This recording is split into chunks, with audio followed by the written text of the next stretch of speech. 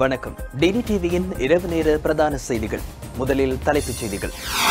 பொருளாதார ஈட்டல்களுக்கான வாய்ப்புகளை தடுக்க வேண்டாம். நாடாளுமன்றத்தில் செயலாளர் நாயகம் டக்ளஸ் தேவானந்தா வலியுறுத்து. வடக்கு கிழக்கில் 40,000 கான்கிரீட் வீடுகளை அமைப்பதற்கு அமைச்சரவை அங்கீகாரம். அமைச்சர் சுவாமிநாதன் யாழில் தெரிவிப்பு. அடுக்குமாடி விருந்தினர் விடுதி அமைக்கப்படுவதனை கண்டித்து 5 சந்தியில் மக்கள் ஆர்ப்பாட்டம். தொடர்வது உள்நாட்டுச் செய்திகள். கடந்த காலங்களில் எமது பகுதிகளில் பல்வேறு கைத்தொழில் துறைகளை செயல்பட்டு வந்துள்ளன. ஆனாலும் யுத்தம் காரணமாக அந்த துறைகள் அனைத்தும் அழிந்துவிட்ட நிலையில் அவற்றினை மீள கட்டியெழுப்பதற்கான முயற்சிகளும் போதிய செயற்திறனுடன் முன்னெடுக்கப்படாதுள்ளது. இந்த நிலையில் இருக்கின்ற வாழ்வாதார துறைகளும் பல்வேறு தடைகளால் உரிய பயன்பாடுகளை எமது மக்களுக்கு தராத நிலையில் எமது மக்கள் தங்களது வாழ்வாதாரங்களுக்காக எங்கு போய் என்ன செய்ய முடியும் என ஈழ மக்கள் ஜனநாயக கட்சியின் செயலாளர் நாயகம் டக்ளஸ் தேவானந்தா தெரிவித்துள்ளார். நாடாளுமன்றத்தில் இன்றைய தினம் மதுவரி கட்டளை சட்டத்தின் கீழான கட்டளை 2016 ஆண்டின் 24ஆம் இலக்க ஒதுக்கீட்டு சட்டத்தின் கீழான 7 பிரேரணைகள் தொடர்பிலான விவாதத்தில் கலந்து கொண்டு உரையாற்றுகையிலேயே அவர் அவ்வாறு தெரிவித்துள்ளார்.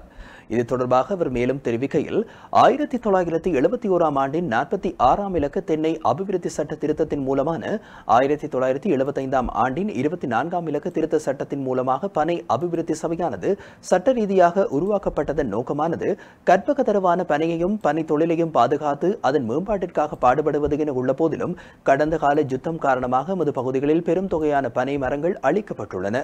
பனை சார்ந்த தொழில்துறைகளில் ஈடுபட்டு வந்திருந்த மக்கள் இடப்பெயர்வுகளுக்கும் பல்வேறு இழப்புகளுக்கும் முகம் கொடுக்க நேரிட்டிருந்தது. யுத்தம் முடிவுக்கு கொண்டுவரப்பட்டதன் பின்னர் எமது மக்கள் போதிய அளவு வாழ்வாதார வசதிகள் அன்றைய நிலையிலேயே மீள குடியேற வேண்டிய நிலை ஏற்பட்டிருக்கிறது. இன்றும் கூட இத்தகைய நிலைமைகளில் போதிய அளவு மாற்றங்கள் ஏற்படாமலேயே இருப்பதையும் இங்கு சுட்டிக்காட்டியே ஆக வேண்டும். இத்தகைய நிலையில் இன்று இந்த நாட்டின் பொருளாதார நிலைமையினை எடுத்துக்கொண்டாலும் திருப்தி தரக்கூடிய நிலையில் இல்லை. அமெரிக்க டாலரின் இலங்கை ரூபாவின் பெறுமதி இன்று 159 ரூபாவினை எட்டிவிட்டுள்ளது. நிலையான வருமானத்தினை எட்டக்கூடிய உற்பத்திகளின் வறுமை நிலைக்கு நாடு முகம் கொடுத்து வருவதும் முதலீட்டாளர்களின் தடமாற்றங்களும் இல்லாமல் இல்லை. எனவே இத்தகையதொரு நிலைமை நாட்டில் நிலவுகின்ற காலகட்டத்தில் எமது பகுதிகளில் தங்களுடைய வாழ்வாதாரங்களை ஈட்டிக் கொள்வதற்கு இருக்கின்ற வாய்ப்புகளிலேயும் தடையினை ஏற்படுத்தக்கூடாது என்பதையே நான் இங்கு வலியுறுத்த விரும்புகின்றேன் என அவர் மேலும் தெரிவித்துள்ளார். இதனிடையே இலவச பாடநூல்களிடையே அதற்கான விலைகளும் தற்போது குறிக்கப்படுவதாகவும் இதனால் எதிர்காலத்தில் இலவச பாடநூல்கள் விற்பனைக்கு விடப்படுமோ என்ற சந்தேகமும் அச்சமும் எமது மக்கள் மத்தியில் எழுந்துள்ளது எனவும் ஈழ மக்கள் ஜனநாயக கட்சியின் செயலாளர் நாயகம் டக்ளஸ் தேவானந்தா தெரிவித்துள்ளார். இம்முறை கல்வி ஆண்டுக்கான பாடசாலை புத்தகங்கள் பலவும் இதுவரையில் கிடைக்கப்பெறாத நிலை காணப்படுவதாக எமது பகுதிகளில் ஒரு முறைப்பாடு எழுந்துள்ளது. குறிப்பாக ஆசிரியர்களுக்கான வழிகாட்டி நூல்கள் தொடர்பிலும் இந்த முறைப்பாடு எழுப்பப்படுகின்றது. எனவே இந்த விடயங்கள் தொடர்பிலும் கௌரவ கல்வி அமைச்சர் அவதானத்தை செலுத்த வேண்டும் என அவர் மேலும் தெரிவித்துள்ளார்.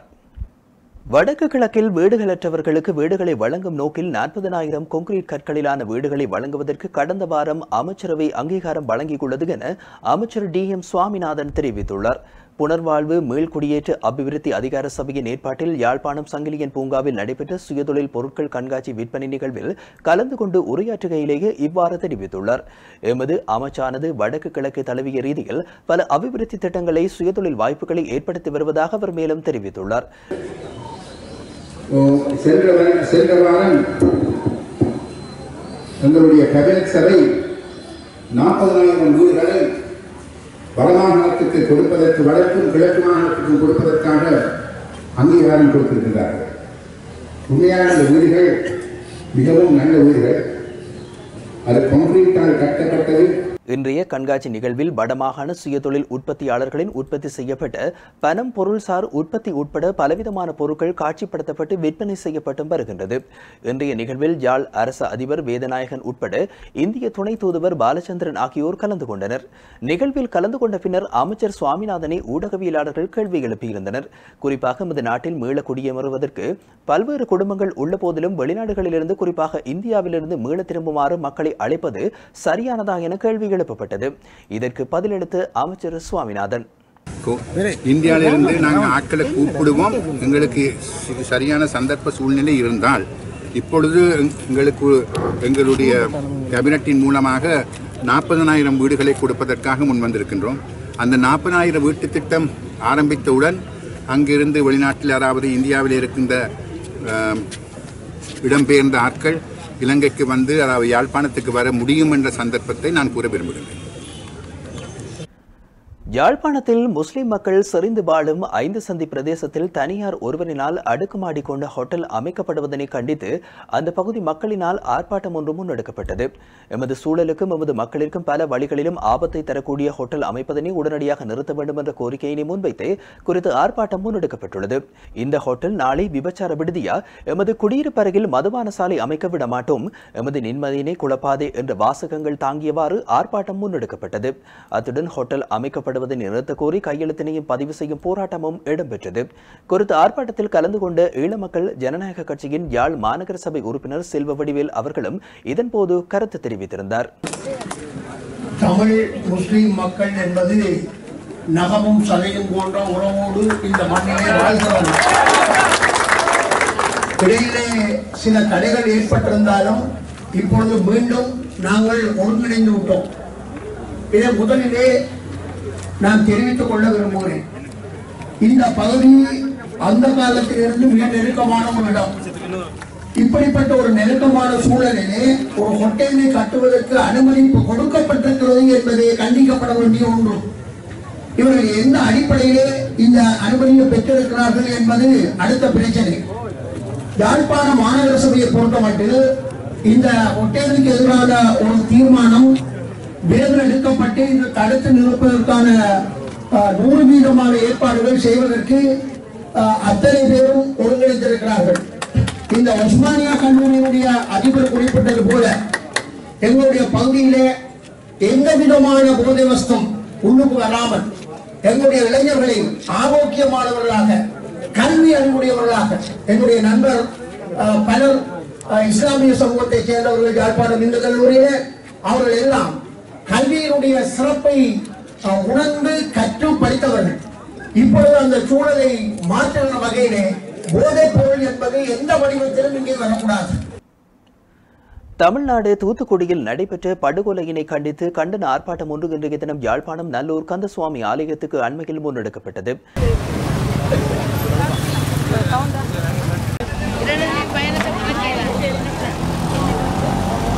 தமிழ்நாடு தூத்துக்குடி மாவட்ட மக்களினால் நச்சு ஸ்டெர்லைட் ஆலையினை மூடக்கோரி கவனஈர்ப்பு ஆராட்டம் முன்னெடுக்கப்பட்டிருந்த நிலையில் பொதுமக்கள் போலீசாரின் துப்பாக்கி சூட்டிக்கு பலியாகியுள்ளதுடன் போலீசாரின் தடியடியினால் பலர் காயமடைந்துள்ளனர்.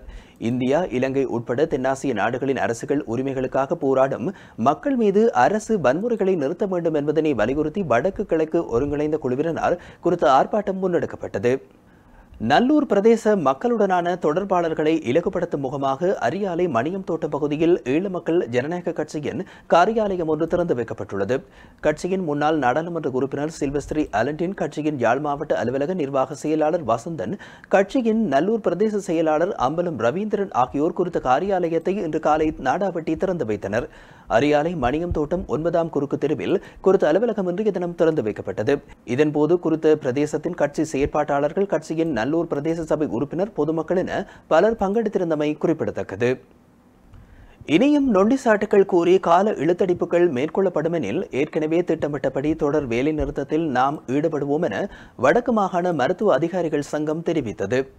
ஏனைய மாகாணங்களில் இந்த கொடுப்பனவு வழங்கப்பட்ட போதும் வடக்கு மாகாண அதிகாரிகளின் வினைத்திறனற்ற செயற்பாடுகளால் தமக்கு கொடுப்பனவுகள் கிடைக்கவில்லை என வடக்கு மாகாண அரசு மருத்துவர்கள் கடந்த வாரம் அடையாள பணிப்புறக்கணிப்பை மேற்கொண்டிருந்தனர். அவர்கள் தமது கொடுப்பனவை ஏலவே ஒதுக்கப்பட்ட நிதியிலிருந்து ஏனைய மாகாணங்கள் வழங்கியது போல வழங்குமாறும், குறையை நிரப்புவதற்காக மேலதிக கோரிக்கையை திரைசேரியிடம் சமர்ப்பித்து குறையை ஈடு செய்யுமாறும் கோரிக்கை விடுத்திருந்தனர்.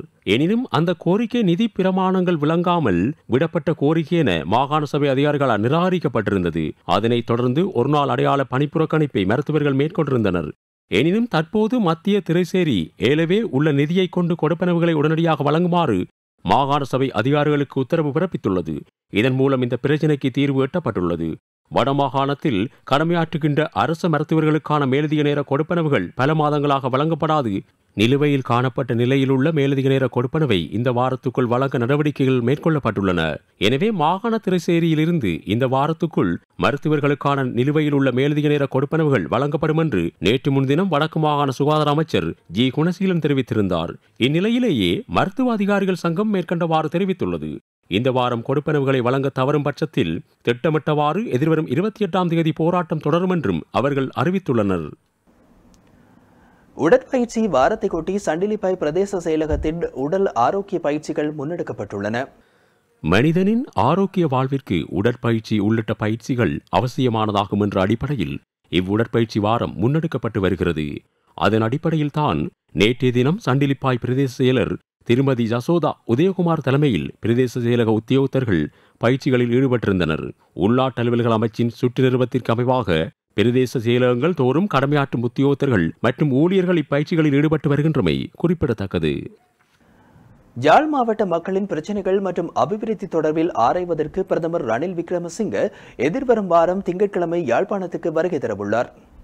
காணி விடுவிப்பு, மீள்குடியேற்றம் மற்றும் மீனவர் உள்ளிட்ட பிரச்சினைகள் மற்றும் மாவட்ட அபிவிருத்தி குறித்து ஆராய யாழ் வரும் பிரதமர் திணைக்கள தலைவர்களை பிற்பகல் 2 மணிக்கு யாழ் செயலகத்திற்கு அழைத்து பேசவுள்ளார். திணைக்கள தலைவர்களுடனான சந்திப்பு ஒழுங்குகளை யாழ் மாவட்ட அரசாங்க அதிபர் நாகலிங்கம் வேதநாயகன் மேற்கொண்டுள்ளார். பிரதமருடனான கூட்டத்தின் போது யாழ் மாவட்டத்தில் உள்ள சகல அரசாங்க திணைக்களங்களும் தங்கள் முன்மொழிவுகளை ஆங்கில மொழியில் தயாரித்து வருமாறு அரசு அதிபர் கோரியுள்ளார். இலங்கையில் தாக்கம் செலுத்தியுள்ள அசாதாரண வானிலையின் காரணமாக தேயிலை உற்பத்தி குறைவடையலாம் என்று தெரிவிக்கப்பட்டுள்ளது. தேயிலை முகவர்கள் விடுத்துள்ள செய்திக்குறிப்பில் இந்த விடயம் தெரிவிக்கப்பட்டுள்ளது. தேயிலை முகவர்கள் விடுத்துள்ள செய்திக்குறிப்பில் இந்த விடயம் தெரிவிக்கப்பட்டுள்ளது. தற்போது சர்வதேச சந்தையில் தேயிலைக்கான விலை குறைவடைந்திருக்கும் அதே நேரம் சீரற்ற வானிலையால் தேயிலை உற்பத்தியின் அளவும் குறைவடையும் என்று தெரிவிக்கப்படுகிறது. நுவரேலியா மாவட்டத்தில் உற்பத்தியாகின்ற தேயிலையின் விலை 40 தொடக்கம் 60 ரூபாவாலும், உவா பிராந்தியத்தில் உற்பத்தியாகின்ற தேயிலையின் விலை 30 தொடக்கம் 50 ரூபாவாலும் வீழ்ச்சியடைந்திருப்பதாகவும் தேயிலை முகவர்கள் தெரிவிக்கின்றனர். அதே நேரம் தேயிலை உள்ளிட்ட பெருந்தோட்ட தொழில்துறையில் ஈடுபடுகின்றவர்களுக்கான வேதன சீராக்கல் குறித்த கூட்டு உடன்படிக்கை பேச்சுவார்த்தை ஆரம்பிக்கப்பட உள்ளமை குறிப்பிடத்தக்கது. சிறியதொரு வர்த்தக விளம்பர இடைவேளையை தொடர்ந்து வெளிநாட்டு செய்திகள் மற்றும் விளையாட்டு செய்திகளை எதிர்பாருங்கள்.